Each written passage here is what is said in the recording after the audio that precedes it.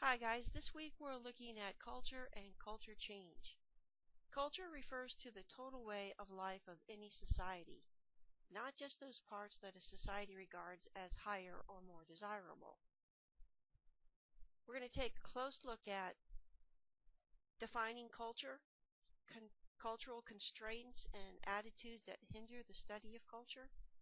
We'll also learn about cultural relativism and how it applies to human rights. We'll look at describing a culture and how and why cultures change.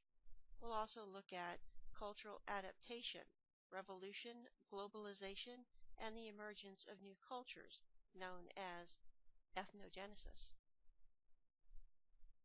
Your textbook reading for Ember is Chapter 2. Your conformity and conflict articles are Articles 1 and 2. In Article 1, Ethnography and Culture by James Spradley, Spradley defines and emphasizes the importance of ethnographic fieldwork and the concept of culture. Spradley concludes by characterizing culture as a map, a guide to action and interpretation. Article 2, Eating Christmas in the Kalahari by Richard Boucher Lee. Lee describes a classic case of cross-cultural misunderstanding that occurs near the end of his fieldwork among the Kung Bushmen.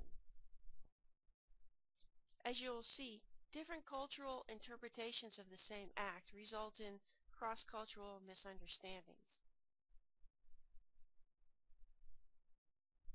This week's video is on the Akha people of northern Laos and how they are facing cultural change due to the pressures of modern civilization and globalization.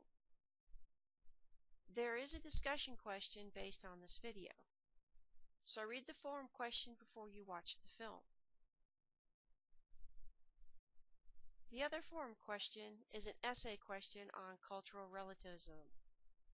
Choose one question to answer. Post to either the movie or the essay question by Thursday. Respond to two of your classmates' postings.